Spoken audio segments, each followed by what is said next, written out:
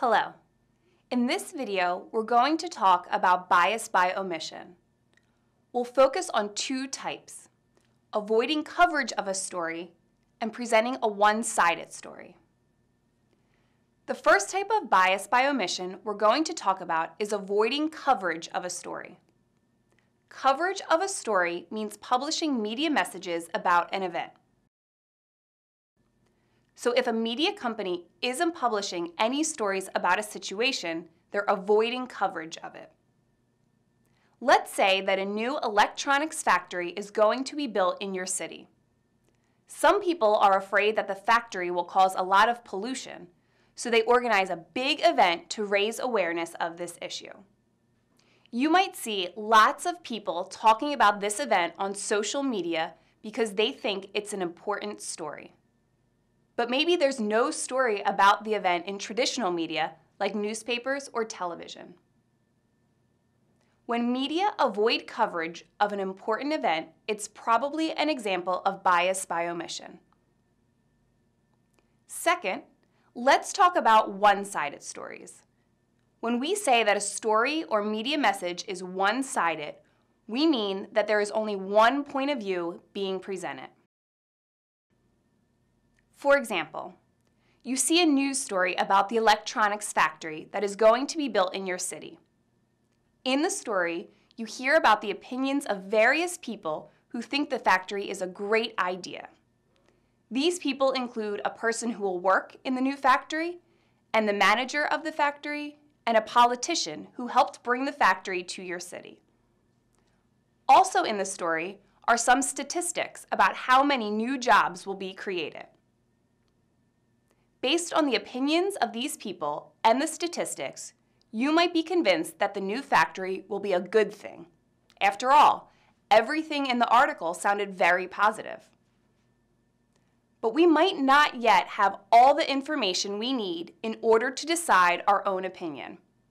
There might be some points of view missing from the story. For example, will there be any negative effects from the new factory that are left out of the story? Will it cause pollution? Will the city have to spend more money on roads leading to the factory or extra police to keep the factory safe? We don't know if there are any negative effects because the news story only showed a positive point of view. We're missing information about any other points of view. We can say that the news story probably wasn't objective. Being objective means being fair and based on facts instead of opinions. In order to be objective, a news story should show more than one point of view. For example, it should show people who agree with a topic and people who disagree with it. Otherwise, we might end up with a one-sided story.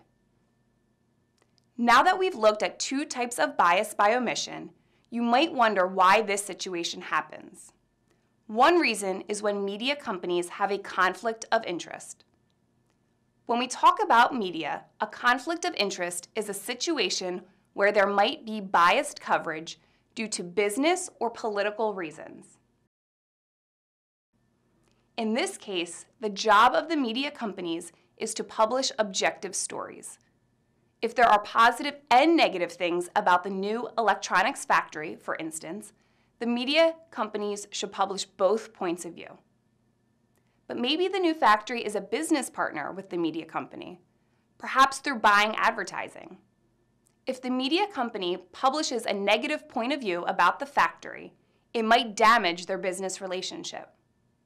Therefore, the media company might not do their job honestly, and we might see bias in their coverage of the new factory. To summarize, we've talked about two types of bias by omission: one-sided stories, which have bias because they aren't objective, and avoiding coverage of a story, which might happen due to a conflict of interest. Next, we're going to read about a possible instance of bias by omission in Facebook.